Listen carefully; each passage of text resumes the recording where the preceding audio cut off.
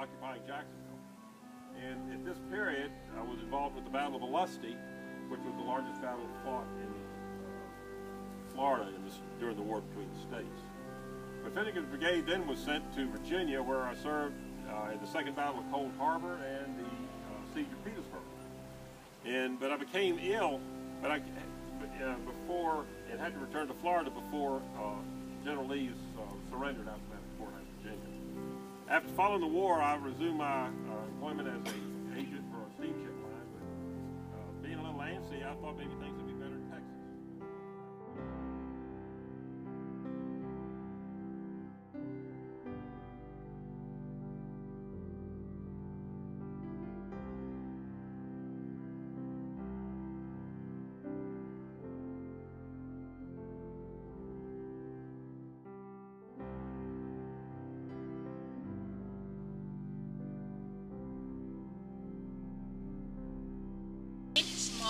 Here in Jacksonville. First as a lawyer, then Attorney General, and then he was the Circuit Court Judge. Before we go further, let's back up a bit. Let's talk about George Gibbs' famous relatives.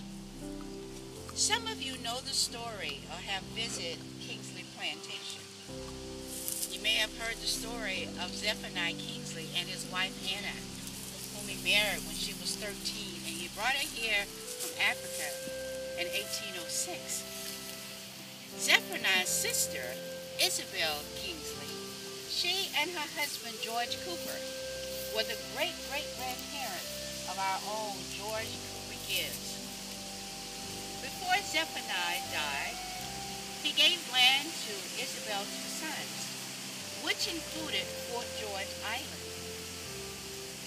Zephaniah's other siblings and offspring included Anna Whistlers, whose son painted Whistler's mother. Now back to George. George was born in 1879. He served in the Spanish, he volunteered in the Spanish-American War in 1898. He attended Washington University and graduated in 1903 with a law degree. After establishing his practice here in Jacksonville, in 1913, he was named a judge to the Fourth Circuit Court of Appeal. Assuming his practice then, he was appointed Attorney Judge from he was appointed Attorney General from 1938 to 1941. While serving on the circuit, Judge Gibbs had the opportunity to make an impact on the rights of others. And I will share two cases with you.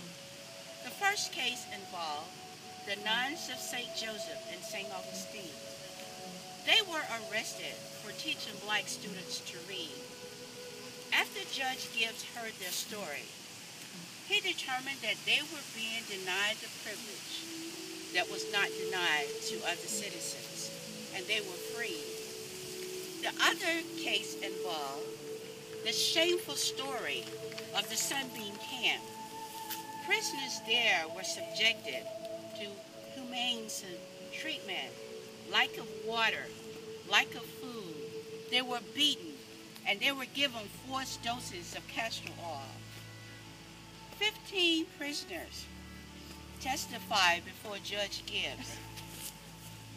Eventually, the camp was closed and the prisoners were freed. After Judge Gibbs retired, he founded the Duval Law Library, and he was the chairman of the biracial board of the Brewster Hospital here in Jacksonville. In 1946, Judge Gibbs died of a heart attack.